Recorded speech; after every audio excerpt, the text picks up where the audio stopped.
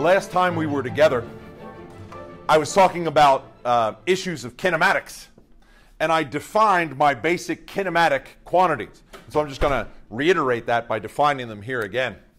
I know that I can define the positions of objects or events in my universe according to some coordinate system, and I call that position x. But from that, I define the displacement delta x, because mine, of course, is a physics of change, because my universe is a universe of change. And so the displacement is a quantity which, in our next meeting, I'm going to be describing as a vector quantity. Today, I'm not so concerned about its vectorness. What I'm concerned about today is the way that it represents change of the locations of objects or events in my universe. So delta x is the change, which is always final minus initial. All of your sciences and engineering are very reliable that way. You encounter change quantities in lots of different contexts, all over the place. And they're always final minus initial. The final value minus the initial value is how we define change. Well, once I define the displacement, the very next thing that I define is the velocity on average. That the velocity is equal to the change in the position with respect to time. That is the displacement divided by time. And so I can read that. I'm a big fan of reading equations, about being able to look at an equation and describe its meaning from one end to the other. A person who looks at equations as a place to stick numbers in the hopes of getting a right answer is not doing physics. They may be doing school, but they're not doing physics at all when you do that. You have to be able to look at an equation and read it from end to end. And mathematics is kind of a language. I know that's like a sort of a romantic and not necessarily a useful thing to do. But mathematics is a language. You read the equation. And what I read when I see this is that the velocity is defined as the rate at which displacement happens. But a curious, important thing about this quantity that I pointed out, it's very deep and subtle, but I only talked about it for a few moments. And that is that I have an initial position and a final position, and if I'm being truly honest, I do not know any other information about the state of the system. I know its initial and final configuration, and I don't know what happened in between. What happened in between could have simply been a straight line motion from one point to the other in space at constant speed. That's certainly a way it could be, but it's not the only way. In fact, there's an infinite number of ways that it could unfold, going back and forth and jiggling around, or it could do something truly bizarre outside of my understanding of everyday nature, or outside of my experience. So this velocity quantity is only defined on average. And so it has its limitations, being described as an average quantity, and it wouldn't be surprising if I said, well, you know, I'd really rather know the instantaneous value. I would like to know what is the value of the velocity at every single instant in time. You give me a time, I give you a velocity associated with that time. Now, I pointed out as a little bit of fun in the last discussion that that's a little bit of a fallacy, that it's sort of a fantastical thing. The reality of our universe is that the velocity at every instant in time is actually a physically unknowable thing. There are limitations in our universe that prevent us from knowing that. But in our classical physics that we're doing here, in principle, it's possible to know. And it'll turn out that when you learn it, and I have that equation in principle that's v as a function of t, you give me a t, I give you a velocity, that for all practical purposes, I can apply that to describe phenomenon in everyday life, sort of, on average, right? I'll find there's uncertainty associated with it. I'll find that there are areas in my experimentation of my science where it fails. But in principle, it's good enough as sort of an approximate view of things. The velocity defined on average. And then I immediately go on to define the acceleration on average, where the acceleration is the change in velocity with respect to time, with a quick tip of the cap to the fact that I can keep on doing this forever and ever. But it turns out this is as far as I really need to go to devise a practical physics. The acceleration defined on average. Now, yesterday, but last discussion, I talked about how it was possible to get a better value. And it's a really simple and obvious thing. That instead of turning my back on the universe for a long time, that is, I measure a position, stop looking and wait around for a bit and then look back and then find the new position. Instead of turning your back on the universe for a long time, perhaps you do it for a shorter time. If you do it for a shorter time, then you eliminate from the situation opportunity for the change to behave strangely. Right? Strange behavior takes a little bit of time.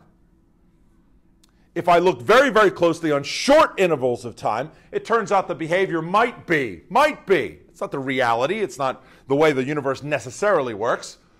But But it might be, I might even go so far as to say, it's likely to be that the thing is very well behaved on very, very short time intervals. So the idea there is that if I look really closely, I get a better value, still in principle defined on average, but replacing delta x, a change in position, with dx. All I've done is change the notation. I'm driving this home. It's a really important idea of notation to grasp, to understand what's going on here. I have simply replaced the very obvious, it's over there, now it's over here, with a displacement that is infinitesimally small, or very extraordinarily small. I don't want to say infinitesimal yet. It is deep. It's very, very small. Very, very small. And the reason why that happened is that I make the time interval very small. If I observe over a very short time scale, then the displacement is very small indeed. So these expressions are exactly the same. Important to appreciate that. They're exactly the same, but the notation is warning me that in one case the intervals are quite small. And so I can write the same thing over here for the acceleration, which is delta v over delta t. I'll simply write it as dv over dt. dv over dt. So what I said was, my definitions of velocity and acceleration give me the quantity on average, but I don't want the average quantity. It's not good enough. I want the instantaneous quantity. So the very next question is, how do I obtain the instantaneous quantity? How do I obtain the instantaneous quantity? Because I can't just final minus initial and do the ratio, because that's not good enough. It's not going to get me the thing on average. It's only going to get me the thing on average. It's not going to get me what I want. So what I'm going to do is do a demonstration, whereas if you've been a diligent student, you've seen me do this demonstration before. You've seen me do this demonstration before. I'm going to do it again, because it's really important that we understand the way that it goes and how I'm going to proceed here. I want to imagine that I know the position of a thing as a function of time. Sort of my ansatz for the thing, that I'm going to know the position as a function of time. That is, I have an equation where you give me a time and I can tell you exactly what the position is. Well, that right there is a little bit of an absurd notion. How do I know the position at every instant in time? It's an important question. And previously I would have said, and it's not hard to find examples out there on the intranet ether, of me saying out loud that there's no such thing as trajectories. They don't actually exist, but in our physics, as an approximate idea, they do. So I want to write an expression that is a position as a function of time. It's a position as a function of time. Right? So I'm going to write that. X is a function of time. And now I'm going to make it up. So I'm just going to choose right now some position as a function of time. I don't know what it's going to be. What it's going to be. Why don't I make it 2x squared minus 3? I'm trying to choose an example that's not going to be too hard on me in terms of the algebra. I can choose any result and do this demonstration. It would work, but I could be asking for serious trouble. Yeah?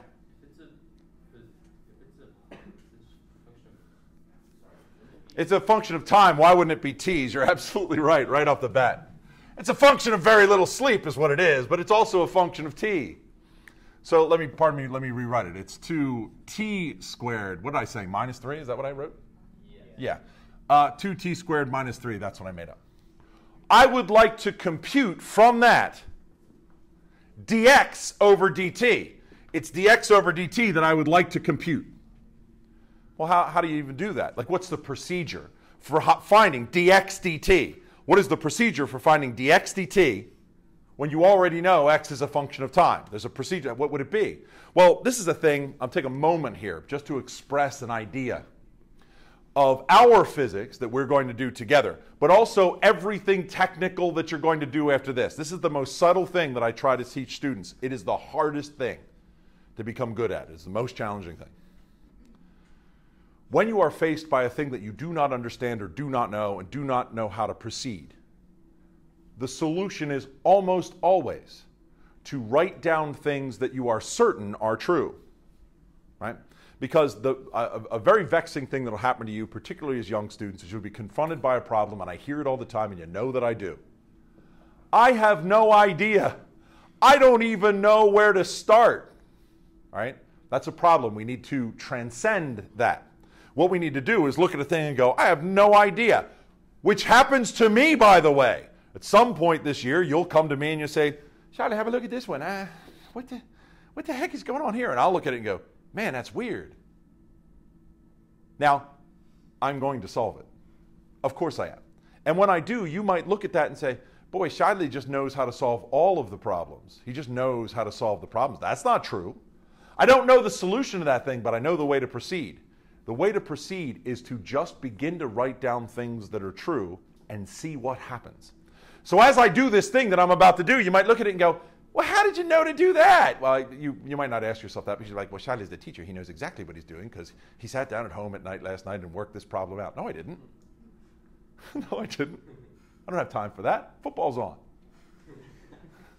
I got a nap and then watch football. So I'm just going to proceed. Of course, I'm proceeding from a position of a little bit of wisdom and experience, okay? Yes, of course, it's easier for me than it is for you. But here I go, writing down a thing that's true. The very first thing that I'm going to do for you is I'm going to, if I look at this is my philosophy going into it. I want to know what V is. In order to know what V is, I'm going to have to compute what dx divided by dt is. So a way that I look at problem solving when I'm doing my physics is this. The question is, what is the velocity as a function of time? That's ultimately the question that I'm asking. What is the velocity as a function of time? Well, that question becomes, as soon as I look at it, since the velocity is dx over dt, now the question becomes, what's dx?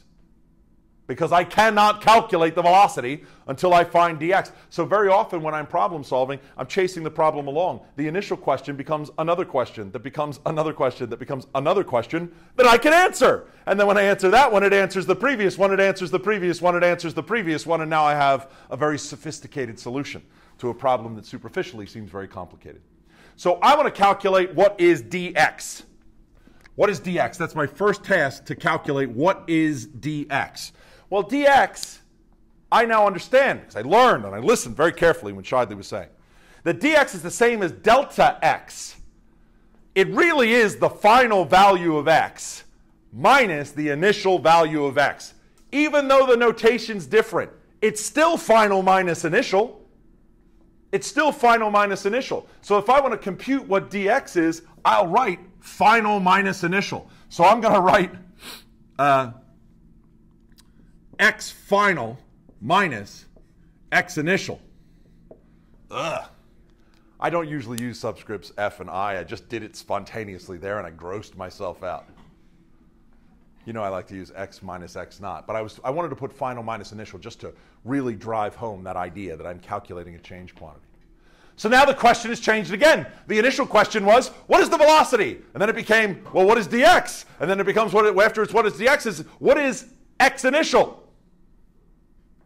What is x initial?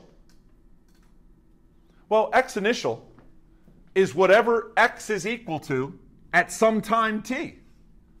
So x initial is 2t squared minus 3. That's what x initial is.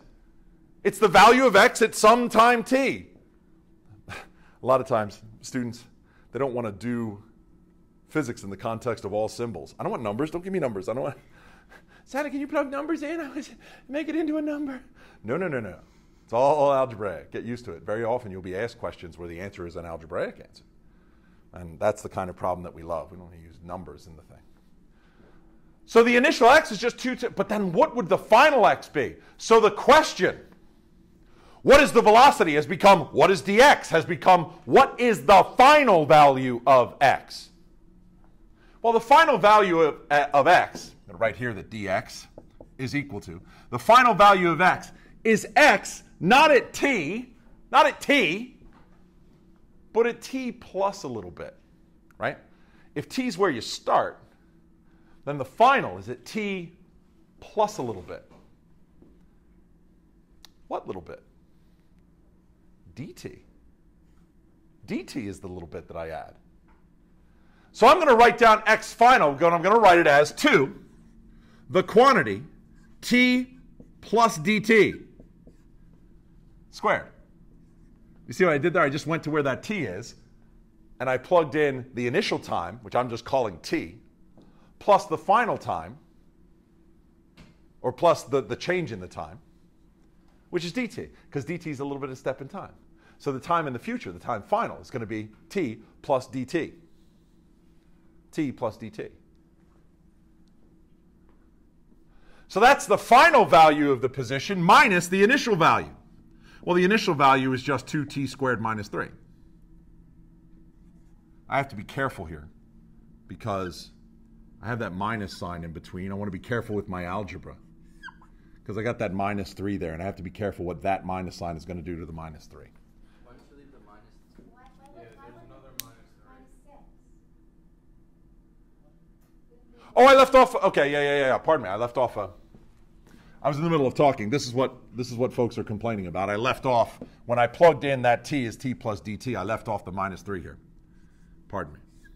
And from that, I'm going to subtract 2t squared minus 3. So there you go. That's a clear thing that happens here. You got to keep me honest because I'm talking and doing algebra at the same time. I may make mistakes, and you may look at it and go, no, I must be wrong. No, it's entirely possible that I'm wrong. Try talking and doing physics. It's like that patting your stomach and rubbing your head at the same time kind of nonsense. It's tricky to do. Talking and thinking and writing simultaneously and drinking. Water. I don't know if you heard or not, but yesterday I was going gung-ho in honors physics, and I was here, and I was like, blah, blah, blah, measurement and uncertainty, and I picked up the water and took a big chug, and it was somebody else's water. That'll break your concentration. That'll break your concentration. Yeah. So, there it is. You want a dx. There it is. Maybe I can simplify it a bit. Oh, they ran me down a rail in my earlier math classes. Simplify, simplify, simplify, simplify. Well, let's see what I can do with this a little bit. Now, I've got a lot of brackets and nonsense going on, a lot of notation going on here. It's 2 times t plus dt squared. So I'm going to FOIL that. I'm going to FOIL that out. Get all to barf up all the terms that are inside of it. So first outside, inside last, t squared, please, and keep an eye on me. I'm a little bit woozy, so I might be making mistakes here. Plus 2t dt. Every once in a while, I may change the order of terms. I wouldn't ever want to write this as dtt. That is disorienting, right? Because dt is kind of its own thing. I would never want to write it as dtt, right? Plus the last term is going to be dt squared, right? Like that, right? All of those get multiplied by 2. Of course, that's minus 3. I'm not going to forget my friend minus 3 this time. And then it's going to have this term that I do nothing to because there's nothing I can't simplify that in any way or make that somehow more useful. Well, I see a lot of things going on here. There may be lots of common terms that are available to me. So I'm going to go through and I'm going to multiply through and I'm going to get rid of all of my brackets as I go along. This is 2t squared plus 2t dt plus dt squared minus 3 minus 2t squared. That minus makes that plus 3 right there. There we go. Oh my gosh, Shiley, it's the ugliest thing ever. Well, it's not. Hello? You ever the parentheses when you multiply 2 to the t squared? And I didn't multiply the dt by the 2, right? And you also didn't multiply the 2t and t by 2. Jeez. Well, terribly irresponsible. So you multiply all that out. 2t squared. So I imagined, just while I'm busy rewriting my mistakes here, so I imagined that this would be fun, that I had done a formal version of the thing, and now I would do a casual version of the thing, and now I immediately regret that decision because I'm not going to edit all of these mistakes out. Perhaps that'll be inspirational to students, be like, wow, Shadi makes mistakes too. It's much easier to grab it with the mouse and select it and delete, and then it never happened. We'll go ahead and leave that. So, it looks terrible. Well, it's not nearly as terrible as it seems, is it? Because if I look closely, I've got a couple lovely things happening here. I've got a 2t squared here, and then further along I have a negative 2t squared. So I'll cancel those 2t squareds out because it subtracts away. Also, immediately I see, same deal, with the negative 3 here. I have a minus 3, and then I have a plus 3. So they go away. So what I've calculated is actually much more compact. This is dx. This is the thing that I wanted. dx is much more compact than I thought, that I had originally thought. And I'm going to go ahead and write it out. I'm going to change the order of the terms. Am I going to change the order of the terms? Nah, I'm not going to change the order of the terms. I'll leave it just the way that it is. 4t dt plus 2 dt squared. Now, as a student, I get kind of upset I get kind of upset because I don't. What does it mean? What does it mean? I don't get it. It's important to remain calm in the middle of derivations, particularly in our physics where things get sophisticated. It's important to remain calm and just honestly say, well, that's what it is. If I had been alone doing this and hadn't had Brendan helping me out with it, I'd probably be wrong at this point. Well, that's okay. You live and you learn. But now I've gotten to this point. If I'm confident that I'm doing algebra correctly, if I have self-confidence in that, I get to this point, I get that weird-looking thing. What the heck is that? Well, I don't know, but that's what it is, right? You have to be honest with yourself and say, well, I don't know what's going on, but that's what it is. So the question, what is the velocity, became, what is the question dx, which has now found an answer. The velocity, of course, I know, according to my definition, is dx divided by dt. So I have dx. All I have to do is take dx and divide it by dt. So I take my 4 t dt plus 2 dt squared, and I divide that by dt, which is really nice because the dt in the first term, the 4t dt, that dt is going to go away completely, which is quite nice. In the second term, perhaps I'm not so lucky that it's dt squared divided by dt, which just becomes dt. So my result here becomes that the velocity is equal to, or may in fact be equal to, I don't know, I'm going to have to do some thinking, maybe equal to 4t plus 2 dt.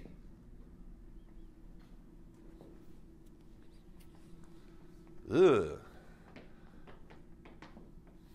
Shally, you said you wanted the velocity as a function of tan. Now you have the velocity as a function of time and dt. But that's okay, isn't it? Because I've made an argument that my interval is going to be really, really small. That dt is very, very small. How small? Infinitesimally small. Infinitesimally. Shally, is not small enough. Divide by 1 billion. Arbitrarily small. Arbitrarily small. So small that that extraordinarily small number times 2 is so bizarrely small. Arbitrarily small. Shally, it's not small enough. You're not getting me. It can be as small as I care to make it. Make it so small that it doesn't matter anymore, and I've now found the velocity. The velocity is equal to 4t. So I've now learned the procedure by which I can get a polynomial position as a function of time and derive from it the velocity as a function of time. And it is exactly what I wanted. It's the velocity as a function of time. I give you a time. You give me a time. I give you a velocity. It's exactly as advertised. Oh my gosh, Shally, am I going to do this every time? Am I going to do this every time? Oh my gosh.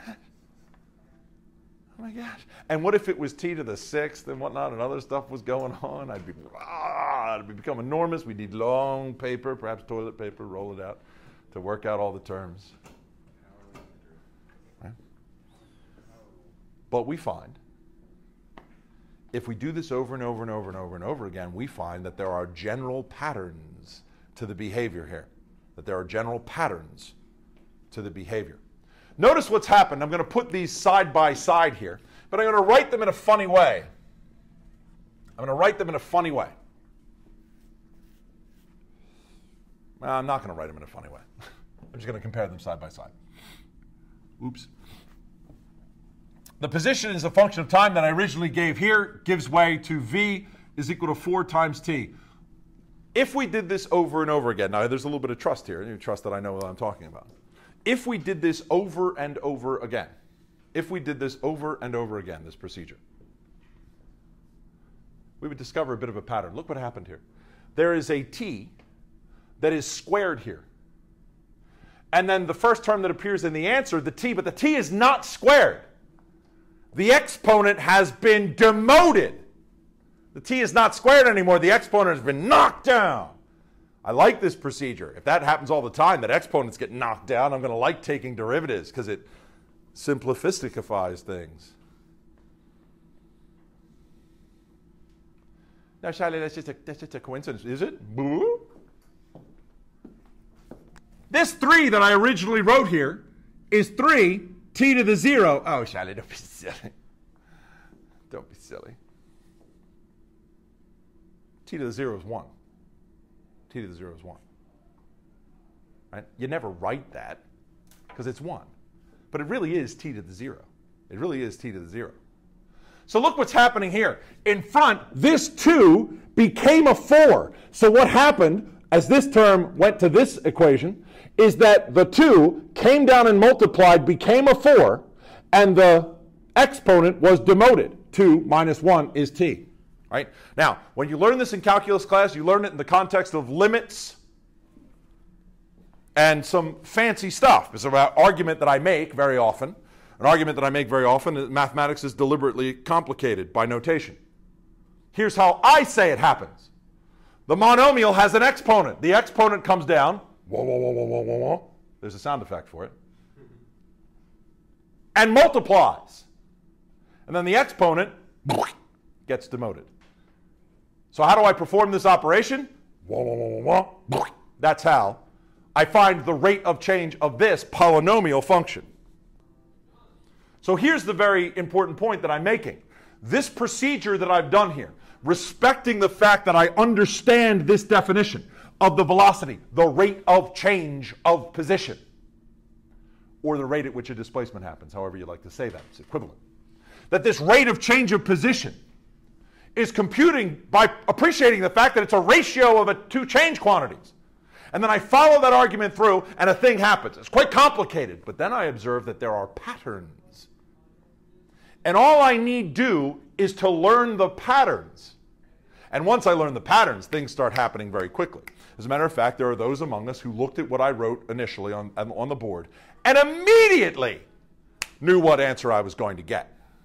Because the pattern, it turns out, is quite simple to do. There are complex versions of it. There are more complicated examples. I'm going to do one or two just to be like, things can get squirrely. But it's very simple and straightforward, this pattern. The patterns get written down. And for our purposes, for our course, has been distributed to you this lovely packet of equations that are relevant to our physics and ultimately relevant to our physics exam. And in it, among with all these physics equations and various constants and so forth and identities and things, is a list there, if you don't mind looking at it, called calculus. What this is a list of the patterns that have been observed. Now, you can take a course in calculus and have chapter after chapter of excruciating proofs as to why these patterns should be so. But let's you and I agree that the patterns exist. This list of patterns that is given here to you is exceptional. Believe it or not, this list of patterns here is almost, but not quite, everything you need to know in order to be a professional who uses calculus to solve problems. Right here on this list. It's not exhaustive. Yes, Charlie, what about... Someone experienced a calculus and said, Charlie, what about L'Hopital's rule? I've never used L'Hopital's rule, ever, for anything. But Charlie, why are they so excited about it? Because they dig math. They're all about the math, right? I'm not gonna like harp on math too much, but you spend a lot of time early in your calculus training working on functions that go like this, and they don't meet. One's got an open circle, and the other one's got a dot. What the hell is that? Is that ever going to be a natural thing? Imagine that was position as a function of time. It's really awesome. It's a sci-fi function. The position's going along just great, and then all of a sudden, whoa! Whoa! What? Oh my word! Whoo! Whoo! Whoo! The position of a thing can't change instantaneously. So how useful is that? How useful is that to me, the scientist? The answer is not at all.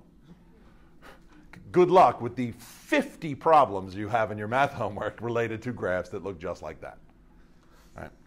Now, it's not that there aren't peculiarities in math as it applies to physical sciences. There are peculiarities, and some fun stuff will happen, and some will bend and break the rules and whatnot. But by and large, the application of mathematics to physical sciences is limited to a set of mathematical principles that are actually, for clever people, that are actually easy to handle. The second one on the list, which how are you skipping the first one on the list? I know, I'm going to come back to that one. The second one on the list is that some fancy notation. I guess I'll rewrite it here on the board just so I can put this paper down and talk about it. The first one that appears on the list here is d over dx of x to the n. I don't know why I'm looking at the paper. It reminds me kind of a funny story. N to the x, or n, x to the n minus 1. And I'm looking off the paper. There was a time, I'm a little bit known for being rather good at talking about physics in front of groups of people. And a professor came to me one time and said, I want you to come and watch me teach, and so I can figure out why I'm so terrible at it. So I said, well, I don't know what the hell I do that's so good. I just go in and wing it. So I went to see his lecture, and I went into the back and sat down with all the students, and he immediately started lecturing, and I instantly knew what the problem was. Instantly knew what the problem was, and I got up and walked out. And I saw him later for lunch, and he's like, what, you just walked out? I'm like, yeah, because I know what your problem is. He was lecturing like this. And so the thing is, so this problem, and it works like this, and like with the paper in his hand. And I said, my first question was, do you not know what you're talking about? He's like, well, no, I know. Of course I know what I'm talking about. Then put your paper down and talk about it. Right? People preparing for a presentation. Oh, I've got these notes. I've got to be clear on what I'm going to say and what I'm going to say and what I'm going to say. Don't. Know what the hell you're talking about, and then talk about it. Right, Felix? Yep. I'm just saying because it doesn't always work. It's incredible the way that came together, isn't it? Yeah, just get right up there and start talking. And if you know what you're talking about, everything's going to be great. Everything's going to be great. So I know what this rule is. Oh my God, Charlie, look, it's so mathy. You see what they've done? They made it look so mathy with ends and subtraction and whatnot. Let's read this aloud together in English. Wah, wah, wah, wah, wah. That's what it says. That's what it says. The exponent, there it is, n, wah, wah, wah, wah, comes down and multiplies the thing. And then the exponent gets demoted by 1. That's what's happening. Charlie, that seems awful careless. But it's not dangerous at all. Believe me, I wouldn't be telling you to do that if it was a careless thing to do. That's the rule written explicitly. It's on your equation. So if you ever forget, you can go back and look at that. But you've got to translate math speak into something that you get. Something that makes sense to you. There it is. It's called the power rule of differentiation. The power. Because it applies to anything of this form. Anything of this form. I mean, well, Shadi, you got to make sure you write it exactly that way. No, because there's another way that it's written. There's a different version of this equation sheet. There's a different version of this equation sheet that's written this way. That the derivative with respect to x, which is how the language that you use to say that, of a x to the n is equal to a times n x to the n minus 1. Oh, I don't recognize it. Why is there an a in there? Oh my gosh, things have changed. No. A is just some number that happens to be sitting there. The a is multiplying. Not only is it multiplying my monomial, x to the n, but it's going to multiply whatever the answer is. So the a can just take a step back and let the derivative happen. Constants, this is the language that I'm going to use a lot. A constant can be taken out of the derivative because that constant multiplying factor is going to multiply the result as well as the function itself. So that a is sometimes put in, sometimes not put in. You'll see the equation written in different ways. You open a bunch of calculus textbooks, you'll see it different every time, but it all says the same thing. Wah, wah, wah, wah, wah. That's what it says, always. Now, I'm going to take just a moment here, pardon me, really quick, to take a selfie with my, no, I'm not going to take a selfie, I just need to photograph it. Is that all of it? Do I have all of it? No, I don't have all of it. Pardon me. I'm going to go into the cheap seats here a little bit. I'm going to take a picture of that because I love it so much. Now, let's take it out for a spin, shall we? Like do something real. I need a polynomial that I could find the rate of change of. This nonsense that I did here was something that I just made up. It was something I just made up. Let me take something not made up. something that actually has physical meaning. There is a set of physical conditions in our physics, and that is motion with constant acceleration, where we have read about and over the summer months we've spent some time messing around with, that the position as a function of time is equal to the initial position plus the initial velocity times time plus 1/2 of the acceleration multiplied by the time squared. That is an equation of kinematics that is a favorite of young people everywhere. X is equal to x naught plus v0t plus 1/2 at squared. By the way, those of you who've already gone through the honors physics program and are now on the other side of it, I'm feeling very grumpy this year, and so students in honors physics this year will be required to memorize equations as opposed to having them given on the test. I am sick to death. Because I need you to think about relationships, and that makes an awful lot of sense. That makes an awful lot of sense to me, but I would like to know if that is the position as a function of time, which is not always true, by the way. It is the position as a function of time only in the case where the acceleration is constant. It's the position as a function of time only in the case where the acceleration is constant. If that's true, then what would be the velocity as a function of time? Well, in order to work that out, I'm going to apply this new thing of calculus that I have, and I'm going to do it very brazenly. But before I do, I would not actually do this if I were solving this problem, but just for your enlightenment, to make it a little bit easier to see, I'm going to write this as x naught t to the 0. X naught t to the 0. How do we do t to the 0? T to the 0 is just 1. Yeah, I'm putting it in there so that the rule applies. Plus the initial velocity times time plus 1/2 of the acceleration multiplied by t squared. And I'm going to apply this rule, but I'm going to apply it in a cowboy calculus kind of way. What's the rule? The exponent comes down and multiplies, and then the exponent gets demoted. Well, look what happens here. Oh, by the way, I guess I should write that what I'm looking for here is dx dt, the rate at which this function changes. I'm going to apply my new rule, the pattern that I discovered by doing a bunch of math on the side and then realizing the pattern. The exponent comes down and multiplies. The 0 comes down, game over. The 0 comes down and multiplies. It's gone. Everything's gone. Multiplication by 0 is gone. So that term that appears in my equation becomes 0. Now here's what I'm saying. Even I've got you mixed up in a rule now. I get it. The 0 comes down and multiplies, and then that goes, and then that term disappears. We're out of our minds. Because I'm talking about the rate of change in time. This quantity is the initial position. It doesn't change in time. It's a constant. Of course, the rate at which it changes in time is 0. And now I've turned it into a math thing. Our obvious statement of the meaning converted into math. No good. Well, it's good for this discussion. But in actual physics, I should look at that and go, of course the rate of change of that is 0. It's a constant. It doesn't change. See, the meaning of the math, along with the math itself. Next one. This is t to the, I should have written up here, I'm going to now. This is t to the first. How did t to the first? T to the first is just t. You don't write that. Yeah, I'm writing it for the educational purposes here. So bring the exponent down. Bring that 1 down and multiply. But it doesn't do anything. All right. Doesn't do anything. Cool. I like that. Easy to do. Not complaining. Demote the exponent. T to the first minus 1. 1 minus 1 is 0. T to the 0 is 1. This becomes V0. This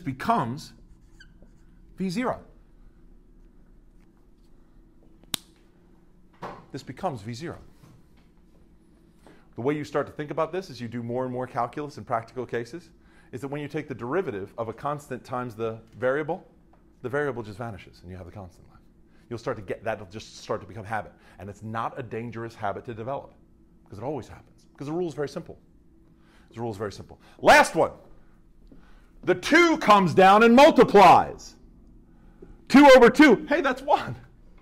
It seems like just such a coincidence that the 2 comes down, but there's already 2 there, so 2 over 2 is 1. It seems like a coincidence, but it's not. It's not a coincidence at all. Demote the exponent. T squared becomes t, so this becomes plus a times t. Now, how is it that I'm going to interpret this change quantity? The rate of change of position is velocity. Did I do something wrong again? No, I just had a realization about what you were talking about. Do you see? Yeah, I see. Yay! You just get a light bulb over your head. Okay.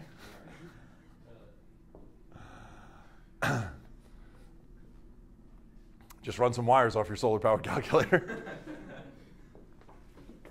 It's got power left over.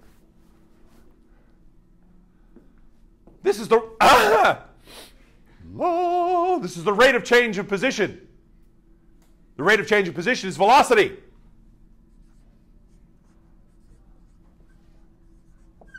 Oh, hello. I can't help but feel as though we've met somewhere before. V is equal to V0 plus AT. That's my next kinematic equation. Now, the first time I might have encountered that in an algebra-based physics course, it was like, let me write some algebra over here and define the velocity on average and jam that in and write some functions out and do some canceling and whatnot and come to the answer. And everybody in the room's like, oh my God, algebra, I hate you. But I got the V0, now I got my V0 plus AT because of the rate of change. Oh, let's go crazy. Let's go crazy. Why not now find the acceleration, which is the rate of change of the velocity with respect to time? Now that I have the velocity as a function of time, let's go ahead and find the acceleration as a function of time. It should be quite simple. It should be quite simple because the derivative of the velocity with respect to time, I'm going to do this procedure again with the power rule, but I'm going to do it without the crutch. That's v naught. It is a constant. It is the initial velocity. It does not change with respect to time. So the rate of change of the velocity with respect to time is 0. If you want, it's v naught t to the 0, 0 comes down, multiplies, is all 0. If you want, drop the crutch, right? Realize what it is, right? Start doing things in a sexy, powerful sort of way. That derivative of v naught is 0 is the thing that I would say, because it doesn't change with respect to time. The rate of change of v naught is 0. At, however, this is at to the first. 1 comes down, multiplies, denote the exponent. T to the 1 minus 1 is t to the 0 is 1. The answer is a, which is a constant. So the funny thing that I write here now in the next step is that a is equal to a. Well, yeah. A is equal to a, yeah. Okay. A is equal to a constant, which is the fundamental assumption of this set of equations that I use to solve problems. These equations only work when the acceleration is constant. But the calculus works anytime. Hannah, do you remember we had a quiz recently where the acceleration was not a constant, but it was 12 times t? Yeah, I remember that. Well, if the position as a function of time was cubic, see how this is a polynomial? It's got a squared term in it. If the position as a function of time were cubic, then the velocity as a function of time would be quadratic. Then the acceleration as a function of time would be linear. Now, as a young physics student, you look at that question where it says the acceleration is 12t, and you go, crap, the acceleration is not constant. I look at it and go, ooh, the position's cubic. Has to be. Because the process of finding the rates of change demotes exponents. I love that. Because the exponents, my God, exponents are a pain in the ass. Exponents are what lead to foiling and having to use the quadratic formula and whatnot. Let's demote some exponents. Well, of course, you don't get to choose when it's appropriate to take a rate of change. And when it's not appropriate to take a rate